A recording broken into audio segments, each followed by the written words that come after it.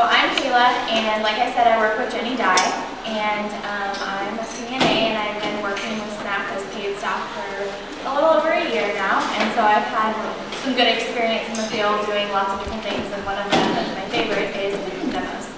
And I'm Megan, same experience. This is my most favorite thing. I love being in the classroom and being in front of the kids. It's really exciting, and it's just so you guys know, it's not supposed to be like a stressful time. It's supposed to be fun for you and fun for the kids. So. Alright, so we're going to start today, and what we want to talk to you about is we have a new curriculum that we have and that we've kind of adapted to better suit our needs and what we do in the classroom with the kids, so that if you've never gone out, if you've never done a cooking demo before, we can give you this information and you can read it over before you go out and be comfortable in what you're presenting and what you're teaching the kids. Because it should be easy, it should be stress-free, it's a lot of fun. So basically we're going to start with the curriculum. So if we talk to you like we're talking to a K through 2nd grade class today, it's because that's what our lesson is. So we kind of want to show you what it is that we do by teaching you the lesson, but also we're going to kind of take little breaks in between to ask questions, see if you've had any similar experiences for people who've been out in the field before, if you have any questions, and just to kind of give you our personal feedback with what we've done in the past. So basically, before you go out to the field, you're going to have a couple different things, and one of them, no.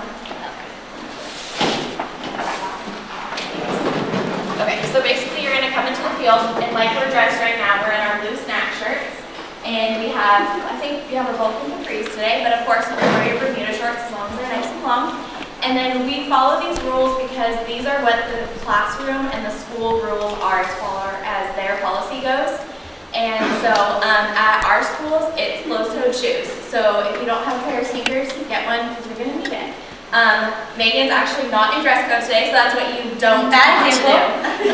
But it's because that's what the schools say. So we don't want to come to the schools where kids are given these rules and guidelines and we're breaking them. We're not leading by example. Kids watch everything that we do, everything that we say.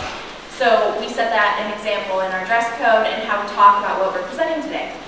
So basically when we go out, we have these great little cooking carts, and most program managers will have one if you're doing these, so that's helpful. And they'll have your label on them, and there's all kinds of fun gadgets in them. And so you'll get everything that you need for that specific lesson. And the other thing that we do when we come into the classroom is we have this poster. So Megan, I'll talk to you about this. And when you first go into the classroom, it's always good to talk with the teacher. I mean, sometimes I don't even remember to do this first, but always talk with the teacher to, just like Michelle, give you some ideas of how to get the class's attention sometimes when they're getting a little rowdy. But it's always good to talk to the teacher also to see what works for their class. So you're doing something that's familiar to them. But we always like to talk about the tasting rules, and we just made this lovely new poster that you guys are going to be able to bring. So the first rule is being patient. I really like to talk about the kids and say, be patient, and then talk about it to their understanding. So I say, being patient is we're going to all wait till everyone gets their snack and then count to 3 and all try it together. And then I go to the second rule, keeping it positive. We're not going to say things like, ew, gross, I don't like that, and then I explain why. Because we don't want, I might like something, and if someone says that they don't like it, then the kid's not going to probably try it. And they're going to be like, oh, I don't like it either.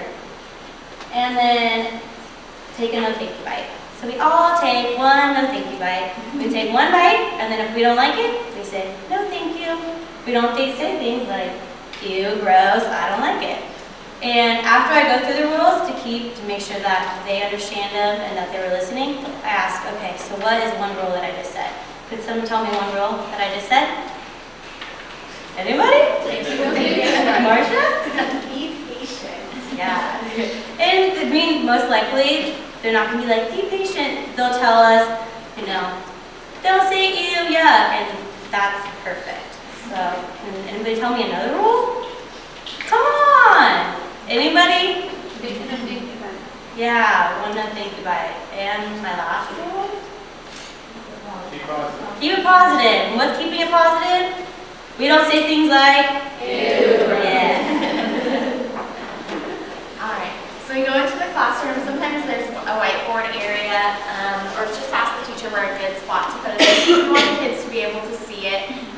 not just talk about it. And then we also, like we said, ask the teacher, what are your rules? What are your quieting procedures? Because if they already have something in place, it's so much easier to use what the kids already know than what we're going to introduce to them. So today's lesson, and each of the lessons pair with our Harvest of the Month. So what we're going to do is September's upcoming lesson, and September's Harvest of the Month is cucumbers. And so we're going to be tasting a recipe today, and it's our country cucumber salad. But before we start our recipe, we like to talk to the kids about what we're going to be doing that they'll get to do and help us with and what they get to try. And we just like to, like we said, go over the classroom procedures really quick. And then we want to start by giving the kids a pop quiz. And of course kids are going to be like, oh my gosh, and this is when you use your, your good, quiet, reading affirmation voice. And like, it's okay, don't worry about it. We're just going to take a little quiz. It's not a big deal. And this is our thumbs up for true, thumbs down for false. And so these are some little questions that you and I might think are kind of silly, but for the kids, it's just one more reinforcement that's positive about good and healthy behaviors, not just with food, but with exercise and some safety. So the first question, is it healthy to wear a seatbelt? Okay guys, you're a kindergarten class, come on, thumbs up. All right, I always wear a seatbelt. Sorry. Megan. We're in a class, I wouldn't do that. I would always do thumbs up. Yeah, make sure to keep it positive. Let's be honest. Is it healthy to eat a balanced breakfast every day? Awesome. I regularly eat a balanced breakfast. Is it healthy to brush and floss your teeth? I brush and floss my teeth daily. Brush daily. I brush daily. Flossing. It's healthy to get 60 minutes of exercise almost every day. And that's our goal. I get 60 minutes of exercise almost every day. Is it healthy to get enough sleep every night? It is healthy. Do we always do it? So this is just a fun little thing to get the kids going. It's just kind of like a quick little warm-up. And then with these lessons, these Monrovia lessons that we're introducing to you, there's also another aspect of it that's not just nutrition. It's this health and health behaviors. And so this one has to do with, of course, physical activity. We're going to talk to the kids about hydration and how important it is to be hydrated. And in this one, there's little like handouts that we have laminated with different things on them. And so in this particular lesson in the classroom, you would stand up, you would have your chef or model, because when we come into the classrooms, we're chefs. So our chefs would come in, and if there's multiple chefs, that's perfect. You have them grab a couple. If not, you'd be able to ask the teacher how to put them up in the classroom. And then you would either get the kids to all stand up out of their seats, so everyone stand on up. And we're going to grab a couple cards. So if they're in desks, you're going to want the kids to move away from their desks. So in this instance, for the rest of the demonstration, I'm going to have you guys on your feet and standing. So if you want, feel free, please, to move your chairs kind of to the sides and out of the way. Come up and gather around. I know there's some people that are height challenged, like myself, so feel free to move up to the front so you can see what we're doing. Don't be shy. Don't be shy. Your chairs down. If the kids were in their class, like heel jacks, okay, that's something that's a little more reasonable, or squats. So we'd start with everyone, and Megan actually has the march in place. So you'd have everyone march in place for 10 seconds, go. So everyone's marching, so excited that you're here, talking about fruits and vegetables. Make sure when you're in front of class too that you're really excited, because the more excited you are, the more excited your class is going to be. Perfect. All right. And the next one, get some room around you to be able to get some nice good squats going. And it's so important when you're in the classroom with the kids to be really energetic. And it's also important to get the teacher really enthusiastic doing it with you. The teacher's helping. Sometimes teachers are so much more likely to just want to sit at their desk, grade papers, which is fine, I understand that. But when we're here in the classroom, we want them to participate, because if they participate, the kids are going to participate. If the teacher does it, they do it. If we do it, they're going to do it. So it's so important to bring that into the classroom and that energy, as long as getting the teacher to help out with you. All right. So if you guys are comfortable where you are, that's fine. If you guys want to gather around a little closer to see, what we're doing. And just to let you guys know, some cooking demos, like my cooking demos, when I go to the classroom, I have a half hour. So you might not be able to go through every single exercise. So you kind of have to think about it before you go and maybe pick one or two, like Kayla said. If you have longer, then then do them all. But kind of have to adapt to see how much time you have. And it depends on your classroom. These lessons are for K through 2nd grade and then 3rd through 6th grade. But what we don't have specifically are like our special day classrooms where we have kids with special needs. So when you come into the classroom, it's going to be about what you see, what the teacher's doing, how the kids are paying attention, how they're interacting with the teacher, and you might have to take that and adjust it to better suit that individual classroom's needs that you're in. All right, so the next thing that we do is if we're doing a demo, we have 2 different types, and actually, can I borrow that person's folder that's right there? Is that okay? All right, so hopefully, you have a copy of the lesson that we're doing, so if it helps you, if you're a visual and you want to watch what we're doing, if you want to read along, that's fine. And then we also have these little things, and it's a cooking demonstration sheet. This is like step-by-step directions of how to do exactly what you're going to do when you make the food, which makes it so easy. There's 2 different ways. One says student-led demo, and that's the one where each student has a little place setting in front of them, which you've given them, and they're actually doing what they're going to be doing for themselves to eat right in front of them. And the other one is the snack staff-led demonstration, where you're doing it and then you'll distribute. And that's actually what we're going to be doing today. And then in case you're all not wannabe dietitians and nutrition majors, on the back are these really handy tasting cheat sheets. And it gives you different standards on there for like the teacher and then different understanding. So this one you might be talking about like fractions, like half cup, 4th cup, all that good stuff. But there's also nutrition tips on there. So in this recipe today, you're getting a lot of fiber, you're getting a lot of vitamin C, and it kind of breaks it down and describes it in ways that are easy for kids to understand.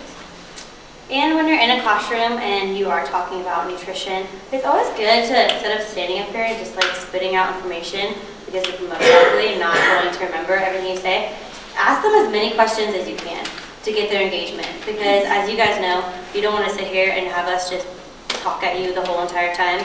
That's why we're trying to get you guys engaged. That's why I've been trying to ask questions to see what you guys know. So it's always good to just ask. And then the other thing that we like to do right before we actually make the food is we like to pass out. Can you guys see? Do you think you guys could see if you guys sat back down? Mm-hmm. Okay, they're all on the share drive. So when you get into the office, the first thing you get. There we go. All right. That's okay. I can be really loud. So we like to practice food safety, of course, in the classroom, and we do this in a couple different ways. We always have these really great disposable gloves that we wear when we're preparing and serving food for the kids. And then in each bin, you guys should have hand sanitizer. Of course, some classrooms have sinks. Great, have the kids go ahead and start by washing their hands. We would do the same thing. If not, there's a little hand sanitizer. And I always talk to them about after they hand sanitize, what do they not touch? Like, do we put our fingers in our nose? They're like, no. Like, do we touch our hair? No. Like, do we put our fingers in our mouth? No, just so you know, after you hand sanitize, we have to still keep them sanitized. So in your bags that you'll have packed up, you'll have a couple of different things. For this recipe, it asks for little portion cups and forks for the kids, and then of course napkins and gloves for yourself. So here's 2 for you.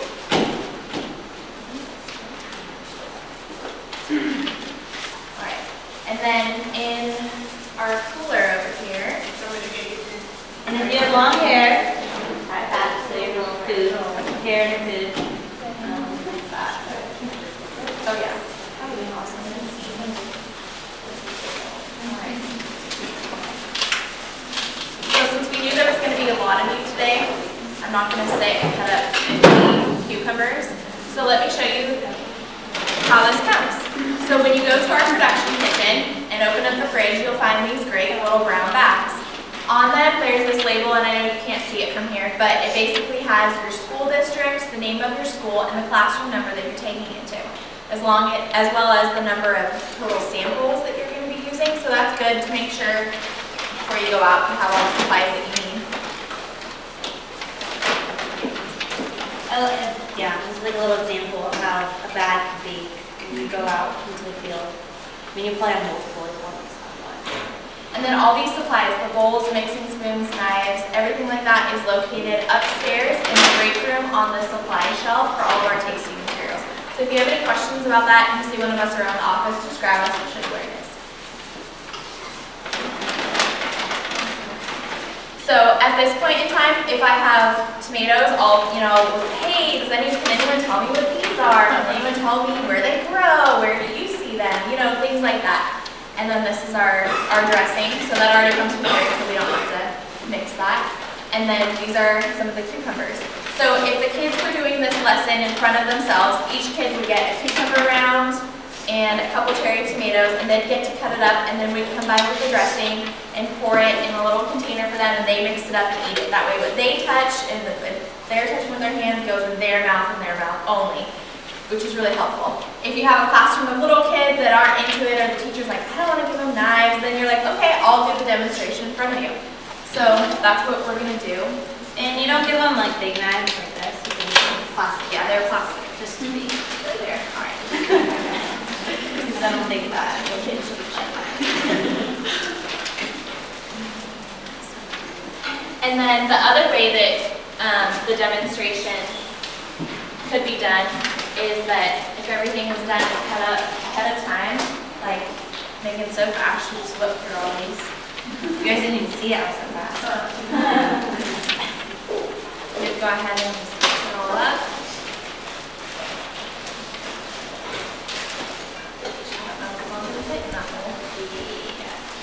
We're going to keep it. We can put it in a bag. Sure. See? These are the things that happen sometimes in the field. You get out and you realize you have a classroom of 40 kids and you're like, oh my gosh, I only brought one bowl. What am I going to do? A lot of thinking on your feet. Yes. Because everything doesn't always go smoothly. As people who have gone out with me have realized, sometimes you forget the most and you have to think on your feet and figure out what you're going to do. For instance, I went out into the field and I've been doing it for a long time, but I was just having a great morning and was not thinking at all. I drove all the way out to Williams, which for you guys who don't know is an hour and 15 minutes away, and had no melon. So I went to, I went to like a local farmer who was selling melon. We got some melon, went to the deli, got it cut up, and then went to the classroom, and it worked out just fine. So sometimes things like that happen. And I've been doing it for a long time, and it happened to me. So don't feel bad if it doesn't go as you planned. So with this recipe, it's really simple. It comes with a dressing, it comes with the tomatoes and the cucumber, and you just basically mix up and serve. And so we have cups up here and utensils. So if you guys want to come up. Do we pass now, or do we? Sure. I can do that. And sometimes in the classroom also, after you've talked, you can always, there's different ways to get volunteers. You can ask questions, and you can ask the teacher if they have sticks to pull from to get helpers. I still like to call them like my little chefs, because, they like to help. I mean, they love to help. You'll have like 5 hands, 10 hands up in the air. So ways to be fair is, ask questions. You can do like a game. You put hands on the desk, ask them a question. Whoever has their hand up first, if they get the question right, they can come up and help. Sometimes even if they don't, I'm like, okay, you're close. You can also ask the teachers too. Teachers have a really good understanding of who's been in the classroom all day, who's answered questions, who's already volunteered. So sometimes asking them, will you help me select 5 students to help pass this out or help with this? They're always so more than willing to help you. They'll be like, oh yeah, Johnny, Susan, Stacy, come on over here and help me with this. So. While you're passing that out, can I ask you a basic question? Sure. Because I'm an SSA, so I don't know, who's doing these, and where are they being done? We have interns and paid staff members that through those different areas, like the area I work with is Orville. So I talked to Jenny in our schools, and we send out different things to the teachers, asking them, hey, we have these dates available that we can come in and actually do a little lesson and demo, and they sign up for them. And so we're usually the ones that come out and do that. I'm not sure where you're an SSA at. Well, I'm here in Chico at, Oh, okay. yes, but, that's why I was curious, is it going on in Chico too, or Yeah, mostly out there? Yeah, no, we do it here in Chico, we do it out in Orville, we do it. Is that through, I mean, I guess what I'm curious about is who is, like, the class that you, I mean, is. Yeah, we go into classrooms, and so we have them scheduled, so. But it's just one or two, either interns or staff from SNAP, and they go out to that school, into that classroom. I think I can help answer your question. I think maybe what you're asking is how, like, do you want this at your school and you're trying to figure out? Well, I mean, my kids go to schools where I'm the SSA at, and we have Harvest of the Month, and I could go in and do this, but I've never heard of this going on at my kids' school. Absolutely. And so each of those, what we call program managers. So for example, I manage the programs in Claremont and Willow School District. So students that I work with, we help facilitate cooking demos. So each program manager does it differently. So I know Carol Lambs is one that oversees Chico Unified. Talk to her, and I promise you that she would help you make it happen. Sure. Yeah. So that's, again, if that's something you're interested in, talk to your supervisor, and we can hopefully not every district participates in these kinds of activities. Most do. The ones that don't, usually there's a reason. Some people have policies against bringing any kind of food into the classroom, or there's other things that are going on. But definitely ask your supervisor when you're interested. Thank you. Sure. And then during this time in the classroom when we're distributing and handing things out, there's also different things that we can be talking to the kids, which is really helpful to have volunteers come up if the kids aren't doing it at their desk, just because you don't want that lag time. So during this time I could talk about cucumbers are made up of 96% water. In your body, water carries nutrients, helps control body temperature, and helps get rid of waste. And then you would think why being hydrated while exercising and after exercising is a good idea. Raise your hand. Anyone? Come on. So you don't get sick. Yeah, exactly. And that's pretty much how you break it down with the kids, so you don't get sick. It helps keep you healthy. A half cup of sliced cucumbers is a good source of vitamin K. If you were talking to an older age group, you could ask, does anyone know what vitamin K is? Does anyone know what vitamin K does? What does it help you with? And then the next, if you don't know the answer, we'll put it in here for you. It says vitamin K helps stop cuts and scrapes from bleeding. It also helps with the healing process. So you don't have to know everything there is to know about nutrition and vitamins and minerals and nutrients. We break it down for you and make it so simple. And then you can talk about, does anyone know where cucumbers are grown? Which state grows the most cucumbers? California. And then there are many different varieties of cucumbers. Can anyone help you? So these are some questions you can kind of go over with the kids, some nutrition facts. And then at the end, you always want to close with some questions as the kids are eating and cleaning up, and we're kind of cleaning up. We want to check for understanding, and so these are good questions to do that. What are some ways that we can keep our bodies healthy? Again, we talked about nutrition today, we've talked about hydration, we've shown them how to exercise, we've talked about brushing our teeth and wearing seatbelts. So there's so many different things that kids can pull from. And then what family members can you do some of these exercises with that you learned today? So it incorporates that idea of what I've learned and taking it home to family or friends and that. And then where are some places that you can do these exercises, or what is a healthy snack that you can eat after you're active? And of course, we want them to take home the recipe to mom and dad and be like, oh, Dad, look what I ate today. So there's so many different recipes that we do. We have one for every single month that we can go into the classroom and do, and they all have different lessons. This one was specifically exercise and hydration and other healthy behaviors, but they range from what schools are feeding kids, and like the kids get to draw pictures of what comes on a tray versus what they would like to see on a tray of food. So there's just a whole different range of material that we cover throughout these lessons every single month that we're able to come in and give the kids. Does anyone have any questions or thoughts or comments? People have done cooking demos before. Would it be important to ask the teacher if there's any food allergies? That's always important to do when you come into the classroom, and I know that when we come up with these recipes and we design them, we make sure that there's like the most natural ingredients in there.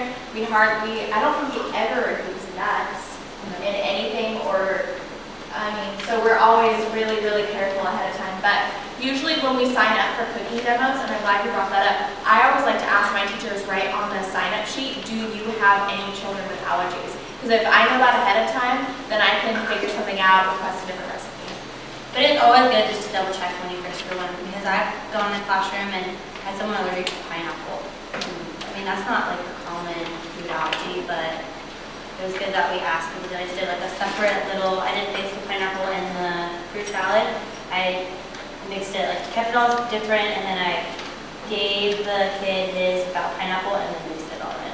Generally, teachers will know too who's coming in with food allergies and whatnot, and it's hard to tell when a 3-year-old comes, or a third grader comes up to you and is like, I don't like onions, versus I have an onion allergy. You know, you're not really sure, but teachers have a really good understanding of that, so they're a great resource. Does anyone else have any questions or comments? Can you just touch a little bit on how you order for these tastings? Yeah, of and the course. difference between a demo versus a do-it-yourself and a production side? Sure. So this is our demo that we do. There's also what we call a DIY, which is a do-it-yourself. And the do-it-yourself is a recipe that comes pretty much already done. It's the one for cucumbers is kind of similar. It's like a cucumber salsa. It comes already done in a container. So we literally just drop that off to the teacher with napkins. And I think that one comes with like tortilla chips to taste it with. And we literally just go to each classroom, knock on the door. Here's the tasting that you ordered, and give it to them. And the teacher can do it at their own pace in their classroom. Versus this is a demo where we come in. It can range anywhere from 30 minutes to an hour and 15 minutes, where we're teaching the kids and cooking with them and giving them a tasting. You can order both of them online, and they're on our program drive, and there's a way to do it. And I could sit here and tell you all the steps of how to do it, but it's really easy to just talk to your program manager sometimes.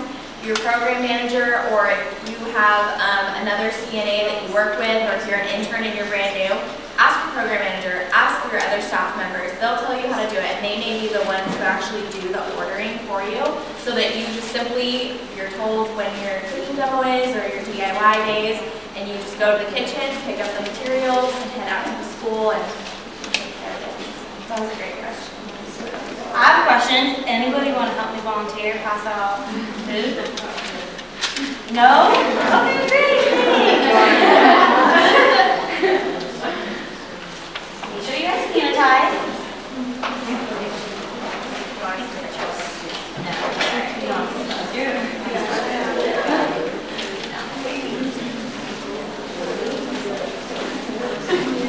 To clean up, you always want to thank the kids for doing a good job, thank the teacher for letting you come in and cook with them, and answer any questions that the teacher has. Did anyone have any questions before we close our demonstration?